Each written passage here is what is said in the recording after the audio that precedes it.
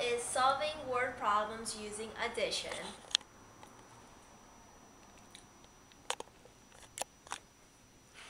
Okay, now class, I will be demonstrating you a strategy that you will use to solve word problems.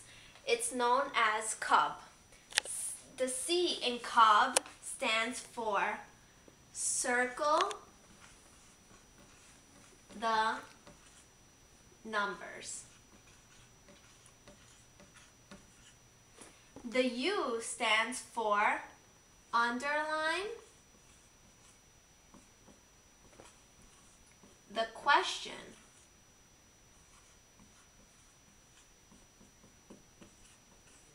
And the B stands for box in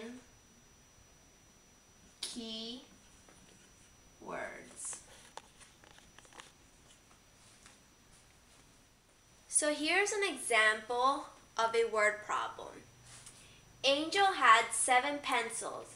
He bought 3 more. How many pencils did he have in total? So the first step in C.U.B is circling the numbers, which is 7 and 3. The second step in C.U.B is underlining the question, which is how many pencils did he have in total? The third step in C.U.B is boxing in keywords, and in this case is more and total.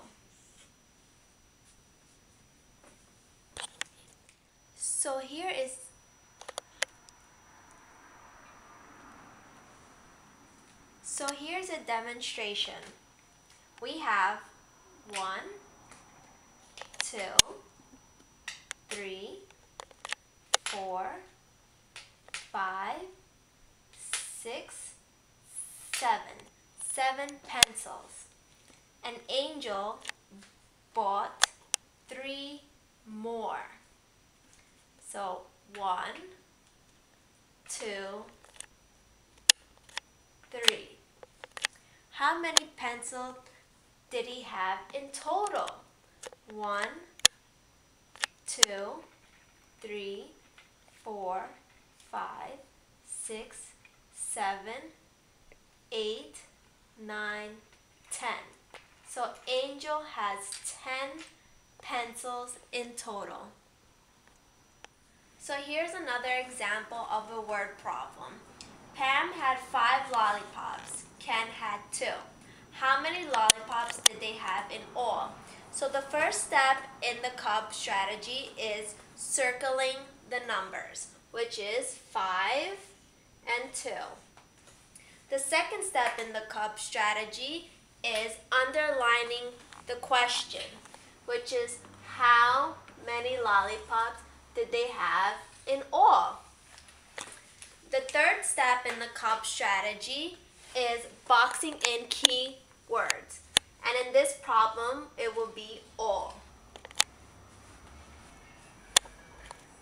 So here's a demonstration of the word problem. Pam has 1, 2, 3, 4, 5 lollipops.